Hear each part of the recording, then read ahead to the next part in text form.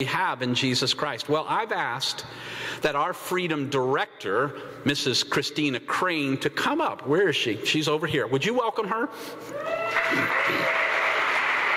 We're going to take some time this morning. She has crafted a message that's not a one-time message. This is built really out of what I've assigned her to do years ago here at South Bay. This is the message. I want it to permeate every ministry in this house, but most importantly, I want it to permeate your heart. I want it to permeate your life, because I think we are underdeveloped when it comes to disciples of Christ, and I think you'll hear a very strong message. So let me pray, and then we'll begin. Okay? Father, thank you so much for the opportunity for Christina and I to just sit here, open your word, and dig into what your son Jesus Christ went through and what he did. We receive from you now, Holy Spirit, in Jesus' name. Amen.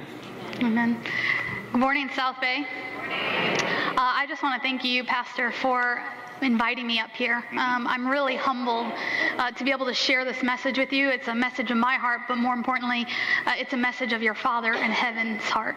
And I know that it's a message of your heart. And Pastor David said that we have a ministry on Monday nights, and it's Freedom Ministry, and we meet over here in the back wing, and I want you to know that freedom is the heart of this house, but freedom isn't just a ministry that happens on Monday nights. Freedom is a ministry that happens every single day in your own life. It's a ministry that when we live out the way that Christ has made us to be, then we are living free. Friends, do you agree that Christ came for our freedom? Can we agree with that? In the church, we largely do not live free. We largely miss the boat when it comes to living out fully the freedom that Christ wrote about, talked about, taught all of us to have, and ultimately died for. If you would, turn in your Bibles with me to Luke 4. I want to talk about freedom today because I believe that we can live free if we understand our world and we understand how it works. Namely, we don't live free because we don't understand it and we don't understand how it operates. And the best way that I can tell you or show you how to do that is by a passage in Scripture, a story of Christ himself. I want to set up the story a little bit, though, and give you some context. So Jesus, we don't know a lot about his early years. We know that he was born. Hopefully we all know that he was born. We also know that he got stuck in the synagogue once, hanging out with everybody, and his parents yelled at him for that. We also know that John came and baptized him. As soon as he was baptized, the heavens open up. God says, "This is my son, whom I'm well pleased." He gives him an identity. He gives him the truth of who he is. And he says, "I'm pleased with you." Jesus hasn't done anything yet. He hasn't conquered sin yet. He hasn't even started his ministry yet. But God says, "I'm pleased with you." So this is the scene. He's baptized, and the next time we see Jesus in the New Testament is when he is wandering around the wilderness. And I'm going to pick up with you guys starting in Luke chapter 4, verse 1. And Jesus, full of the Holy Spirit, returned from the Jordan and was led by the Spirit in the wilderness for 40 days, being tempted by the devil. And he ate nothing during those days, and when they were ended, he was hungry. Before we get into the nuts and bolts of this story, I want to set the stage a little bit further for you and say, hey, Jesus was real, like you and me, flesh and blood. We sometimes forget that. Like, he was 40 days hungry. I am 4 hours hungry. Okay? All the time. And so Jesus, he's in the flesh. He's wandering around the wilderness. He's faced with the elements. He's faced with the things that are going on in the wilderness, and he is by himself out there. Our battle happens in this world. It happens in reality. You and I are not immune to living on earth, and Jesus wasn't in that story either. But it says that he was for 40 days and 40 nights tempted by the devil. That sounds like the stuff my nightmares are made out of, right? 40 days and 40 nights. But Jesus understood something about how to live in this world that oftentimes we miss. He understood that we weren't just walking around in this physical, natural world. He understood that we are married to this spiritual world. That there are two realms that we deal with every single day. The next verse goes on to say, the devil said to him, that's the first part of it. The devil said to him, I don't know about you, but if I knew the devil was talking to me, I might walk away. No, I would run away. Let's be real. I don't know about you, but do you think of the devil looking like a cartoon character? Something with some pointy horns? Maybe something like that? Or maybe you're a little bit more creative or seen a little bit too many scary movies and you think of him as something like this. Okay? Either way, I've never seen any of that outside of TV, outside of Halloween, outside of any of that. But if we think that the devil looks like that, we're going to miss him when he starts to come up to us and speak, right? We're going to miss the fact that he's actually going to speak to us and we can respond. Jesus lived in both the natural world and the spiritual world. He understood that they could not be separated. And if we're going to live free, we have to understand the same thing, that every single day we live between these two. My husband's car didn't work this morning. Couldn't work 10 minutes before he was going to be here, and that just so happens to be our physical problem in this natural world today. No, friends, there is always something spiritual behind the natural. Always. And if we don't have eyes for it, then we are going to be always living less than the freedom God has for us. The other thing we need to keep in mind is that we have an enemy who is out to get us. God has prepared us for good works. In fact, Ephesians 6:12 says, "For we do not wrestle against flesh and blood, but against the rulers, against the authorities, against the cosmic powers over this present darkness, against the spiritual forces of evil in the heavenly places." You are wrestling, friends. You are wrestling with an enemy who is out to destroy what God has for you. Out to destroy who you are, out to destroy what you're capable of, out to destroy what your future is. And so as we go into this story, which is a real life story here, I want you to go in it with the lenses of, in your life, we live in this natural world and we live in this spiritual world. And you have an enemy that's on your tail. Jesus was able to do all of these things and conquer all of these things with the same Holy Spirit that you have in you. So I believe that we can take some principles from this story and learn how we can live free. Let's go to verse 3. The devil said to him, "If you are the Son of God, command this stone to become bread." The first thing that we need to know when we are living out our freedom, the first way that we live out our freedom and live free is to know your identity. Know your identity. Let me rephrase some of this. The devil came up against who Christ was. He says, he's taunting him. If you are the Son of God, if that's who you say you are, you think you are, just in case you forgot, if that's who you are, then do this thing. Take on and sustain yourself. Let me paraphrase it for you. The devil said to him, "If you are the Son of God, the Son of all-knowing, all-powerful Creator who is the sustainer of all life and provider of all eternal life, who creates whatever he wants just out of his voice, if that's really who you are and who you think you are, then why don't you just say something to this stone? Why don't you become bread yourself? Why don't you, like you're supposed to do, sustain yourself, take care of yourself, protect yourself, provide for yourself?" Do you see how the enemy taunted him? Jesus is the bread of life. Jesus was at creation. He participated in creation.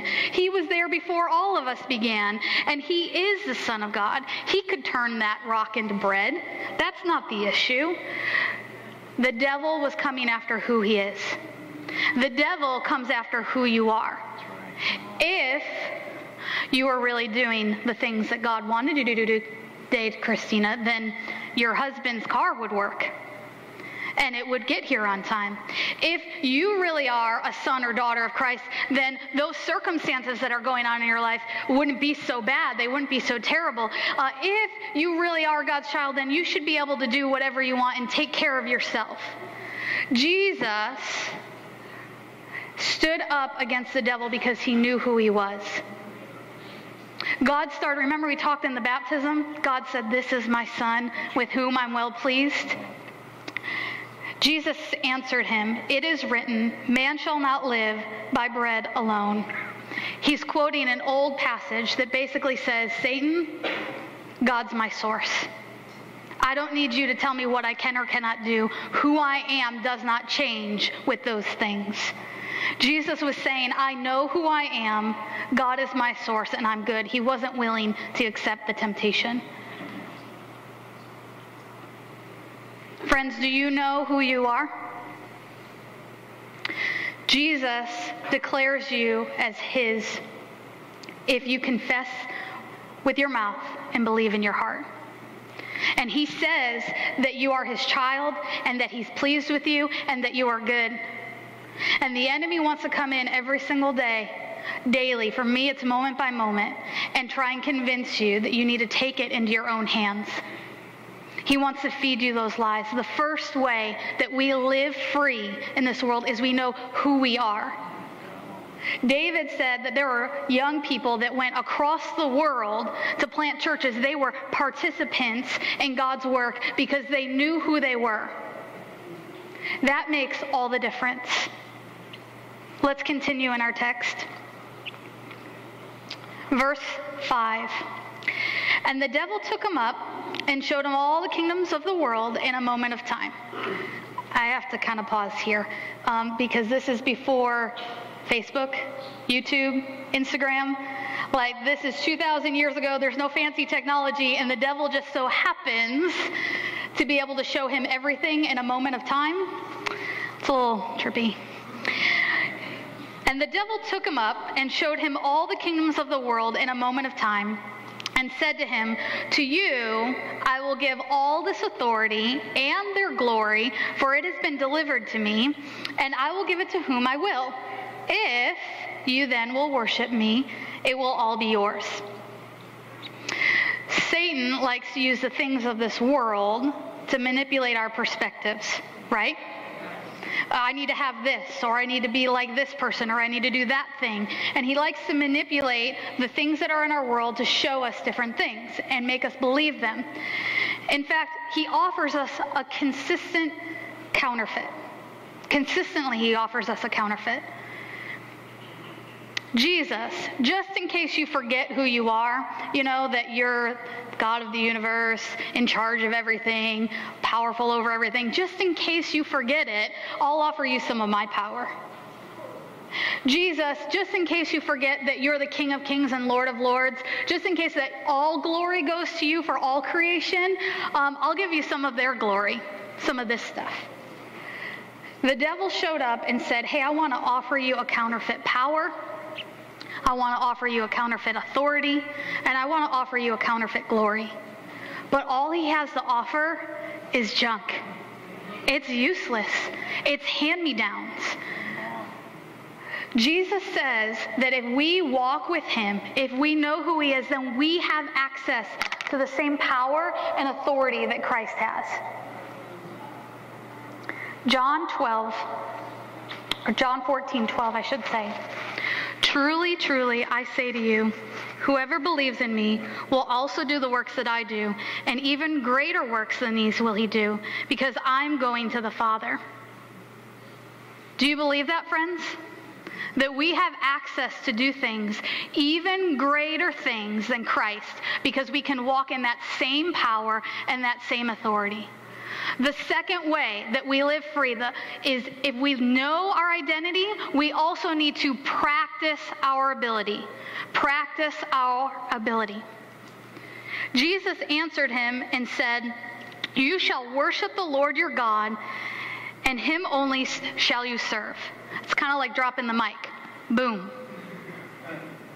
Right? Like, this is a no-brainer. Jesus is saying, hey, I know who I am. I'm pretty much in charge of your power too. So, like, get out of here. That's right. Come on. If you are a child of God, then you have power. He's quoting an old passage that basically says all other gods, their power is nothing in comparison to the God of the Most High. Friends, do you walk daily practicing your position in Christ? Do you walk daily practicing your power in Christ?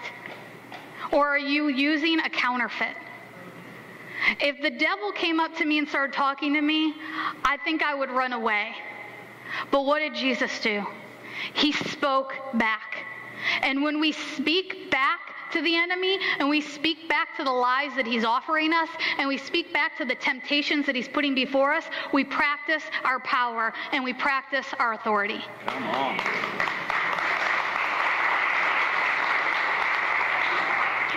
Jesus responded and he said, I know my position and I know my power. God is my source. I'm good. Back off. And when we do the same thing, when we tell the enemy to back off and get out of our world, then we live free. We live the freedom that Christ has made us to live. And oftentimes, friends, out of all of these, this one is under attack all the time. The enemy tries to tell you, don't open your mouth, you'll sound silly. Don't open your mouth, it won't work. And he puts it under attack. Your ability in Christ is under siege.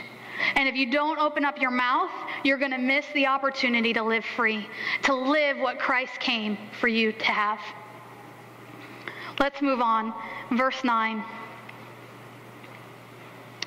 And he took him to Jerusalem and set him on the pinnacle of the temple and said to him, if you are the Son of God, then throw yourself down from here.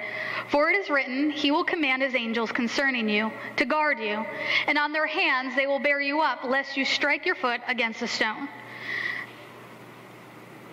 We still don't have teleportation? Like, that's still not a thing? He literally pulled him right up out of the desert and threw him up on top of the temple. And yet, we think that the enemy doesn't have a way of manipulating our worlds and our thoughts. I want to show you something. There's a map here. Over here on this side, you'll see in the pink, we know that Jesus was baptized up by the Sea of Galilee, up by Capernaum, somewhere around that area, that region. And we know that at this scene in the story, he ends up in Jerusalem where the temple is. So all of that pink represents this wilderness that he would have been hanging out in for the 40 days and 40 nights. It also represents where he would have had this dialogue with the devil. Over here, we see this is a screenshot of the city of Jerusalem. Very simple, but essentially the middle over here is where the temple is. Now, the pinnacle of the temple, where the devil took him, would have been the highest point in the city. Jesus would have had a vantage point of where he came from in the wilderness. He would have had a vantage point over all of the city and all over the area. What he would have also been able to see was where Calvary, or Golgotha, as they called it, would have been. He would have had eyes to see where his destiny was taking him. What the enemy was saying when he said, for it is written, he will command his angels concerning you to guard you, and on their hands they will bear you up lest you strike your foot against a stone. He was quoting a prophecy. And Jesus has lots of prophecies that were about him, and he fulfilled all of them. Really cool thing. But this one in particular, the devil came to him and said, hey, I know this about you. I know that you're supposed to die for all mankind, and I know that your angels are going to have your back. And essentially, he took him up to the highest point in the temple, and he offered him an easy way out.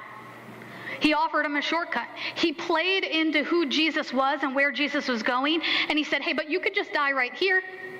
Like, in case you forgot who you are, what you're supposed to do, killing that whole sin thing, in case you forgot all of that, why don't you just die right here and fulfill this prophecy, which you're also supposed to do, and your angels will take care of you.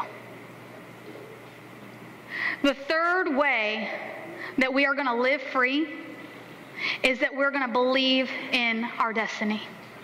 Believe in your destiny.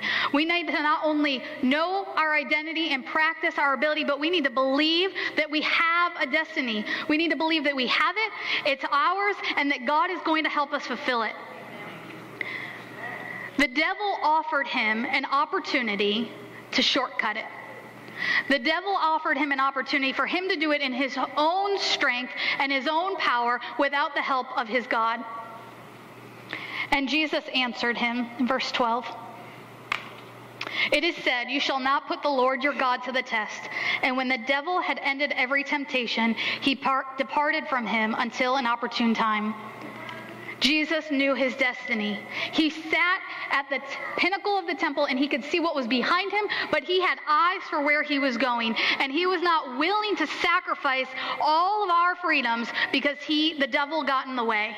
Because the devil offered him something that would have been a shortcut, easy, get it done and over with. You don't have to do the rest. He offered him a skirt around the hard stuff of the cross, and Jesus didn't take it. Friends, does the enemy speak to you about your destiny and your purpose? Does he speak to you that you don't have one? Does he speak to you that you need to take it into your own hands? Or is God your source? Do you have eyes for your destiny? Never in all of history have you been on this planet. Your thoughts, your looks, your abilities, your strengths, no one else can do what God put you on this earth to do. And constantly, the enemy is going to come out and say, no, you're not really here to do much. And what you are doing, you should settle for whatever. But do you know that God has more for you? Do you know that God has dreams for more? That he wants you to be a participator in his destiny for you? Jesus responded, it is said, you shall not put the Lord your God to the test. He basically said, back off. He said, I know my destiny. God's got it, and I'm good. He said the same thing every single time. He told the devil to back off because Jesus knew who he was. He knew what he was capable of, and he knew what his destiny was. Psalm 138:8 says, the Lord will fulfill his purpose for me. Your steadfast love, O Lord, endures forever. Do not abandon the works of your hands. Friends, if we're going to live free, we need to live with the understanding to know our identity. Don't let the enemy come in and tell you something else. And I'll tell you what, he can chatter all day long. But that's why we need to practice our ability. We need to open up our mouths and walk in the power and position that Christ has given us. And we need to believe our destiny. We need to believe that there is more to this earth than what we can see, and that God is using us. That he's using us for his kingdom and his glory. Jesus gets baptized. God says, this is my son with whom I'm well pleased. He goes in the wilderness and he remembers who he is. He practices his power and his position. And he knows and stays focused on his destiny. And immediately, friends, he walks into the synagogue in Nazareth. They hand him a scroll. And he looks on the scroll, and this is what he reads. It's written in Luke 5, if you're following along with me. But he's reading Isaiah 61. The Spirit of the Lord God is upon me, because the Lord has anointed me to bring good news to the poor. He has sent me to bind up the brokenhearted, to proclaim liberty to the captives, and the opening of the prison to those who are bound, to proclaim the year of the Lord's favor and the day of vengeance of our God, to comfort all who mourn, to grant to those who mourn in Zion, to give to them a beautiful headdress instead of ashes, the oil of gladness instead of mourning, the garment of praise instead of a faint spirit, that they may be called oaks of righteousness, the planting of the Lord, that he may be glorified. Friends, this is why Christ came. He literally goes from being baptized to being tempted to reading out this prophecy about him before he does any miracles, before he does any ministry. He says, I came for your freedom. I came to proclaim good news. to mend your broken hearts, to proclaim freedom and liberty, to open up prisons, to give you the Lord's favor, to comfort you, to give you gladness, to give you a beautiful headdress, to give you a garment of praise, to give you a new name, a name of righteousness. This is who Christ says that you are. This is what Christ came to do. He came so that you would live free. And when we know our identity and we practice our ability and we believe in our destiny, we can walk out the freedom that Christ came for. Friends, in freedom, we talk a lot about what pings in your spirit. It's that thing that's hitting at you. Where are you at this morning? Has the devil been after your identity? Has he been trying to tell you who you are? Maybe define you by other relationships in your life or lack thereof, or circumstances that are going on, or hardships, or how you work? Is he after your ability? Is he trying to tell you that you need to keep your mouth shut, that you can't stand up and fight because you're not one of those Christians, you're not that strong yet? Is he after your position and trying to tell you that you're not worthy to sit with him and have that power and authority over the evil forces of darkness? Or is he after your destiny? Is he trying to tell you that you're not good enough for it, that it's not going to come to pass, or maybe you don't even have one at all? If you want more freedom, I want to invite you to come forward. I want to pray over those of you who want more freedom, and I'm going to be the first one to stand up here and say, I want more freedom. If you can relate to any of those things, I want you to come. Take a stand of boldness and say, hey, I want to live free.